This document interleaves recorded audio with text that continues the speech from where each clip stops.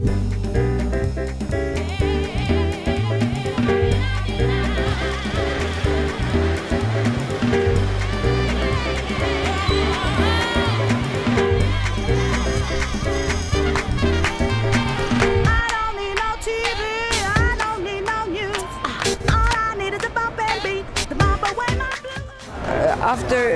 hundreds of years of struggle, we obtained one law for all.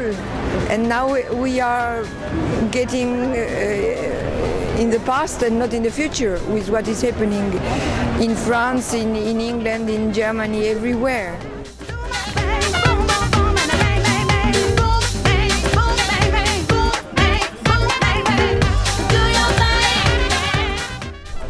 Why did we make the choice of separating public affairs and religious ones? Why? Do we think it was important or not?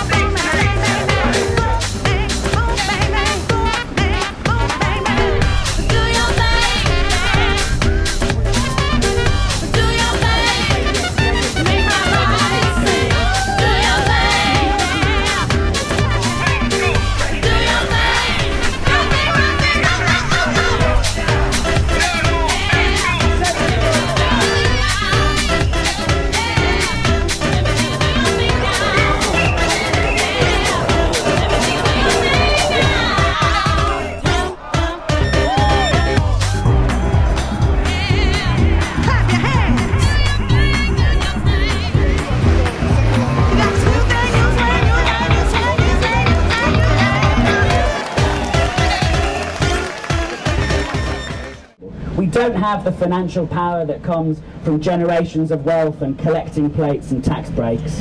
And we don't have the influence that comes from threats of hell and promises of paradise. But we do have each other and our joint determination to make a better world. The state should not give any faith special status or special rights.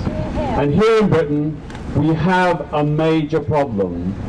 Not only are 1/3 of our schools faith schools, which are religiously divisive, but the current government plans to extend and expand faith schools and other free schools, which will not be under the same universal principles as the sole state sector.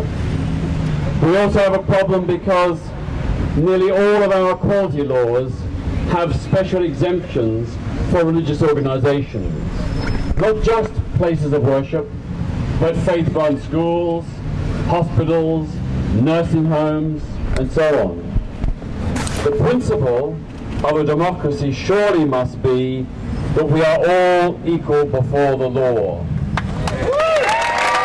I'm going to talk to you personally. I could go on an awful lot about the hellhole which is called the Vatican, that narcissistic tyrannical regime that has allowed abuse to happen.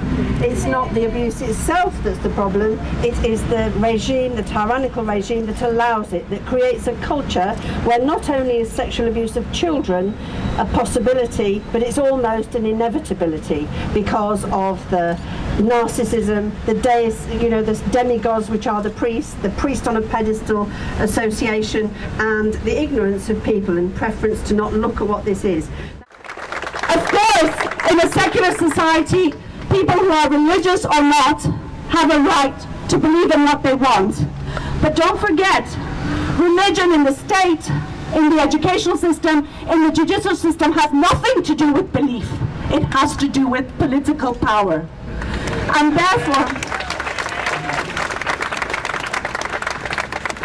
And therefore, this is first and foremost a battle against religion in political power. Let's be frank. Let's be frank. I'm not talking about the church taxes levied by governments willy-nilly from church members on pain of expulsion from their churches. In Germany, again, such taxes meet 80% of church costs. In Spain, the Catholic Church receives well over 100 million euros a year in church taxes. I'm talking instead about straight gifts of taxpayers' money to the churches. The Danish government hands over about 100 million euros a year. The Evangelical Lutheran Church of Finland gets a fixed share of corporation tax that's worth another 100 million euros a year. In France, the churches that are built before 1905 are owned and maintained by the state at a similar cost, and local authorities provide housing for priests at a cost of about 54 million euros a year. In Romania, the government spends more on building new churches than it does on building new schools and hospitals. The power of the Vatican is so large that even in this time of financial crisis, almost no Italian politician, except for our friends the radicals, voted against their economic privileges. Actually, nobody knows how much money they get every year. We are trying now to understand, and the lowest boundary that we found out is 4 billion euros per year. And you, in England, in London, you have a splendid opportunity next year with the Olympics. Why the Olympics? What has this to do with secularism? You have to know that in Olympics you have one law.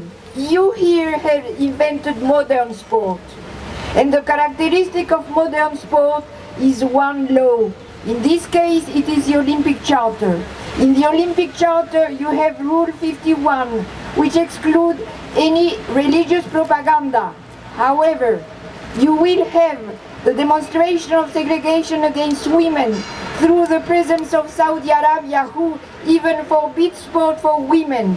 You will have the example of segregation against women through the example of Iran, who is sending completely veiled women, and this is completely in contradiction with Rule 51. I forgot to tell you the most important thing that we're going to do, and I hope that this will, be important to you as well. We have decided to name the last Saturday of October International Survivors' Day for Catholic clergy abuse, and we will be partying in Rome in front of the Vatican. And so, we will be telling people that we have survived despite them, not because of them.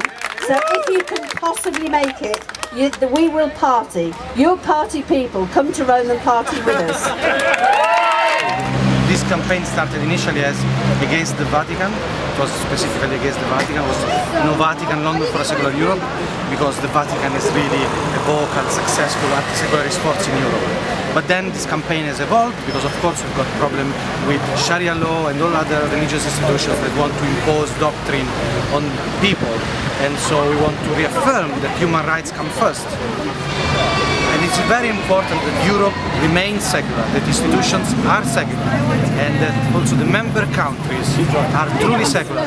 The UK, for a population, for the mentality of people, is fairly secular, but we still got bishops not elected, unelected in the House of Lords. And the head of the state is also the head of the church, and many other contradictions. And gay rights, we've got something, but there is no marriage equality, for example. Women's rights are under attack. We've seen it recently. The right to an abortion is always under discussion, and Italy has got even worse problems. And countries like Spain, Malta just recently managed to approve a law for divorce, and the Catholic Church, the Vatican, was opposing it, was to impose in a totalitarian way their doctrine on everyone. So it's very important to do these demonstrations and to be active.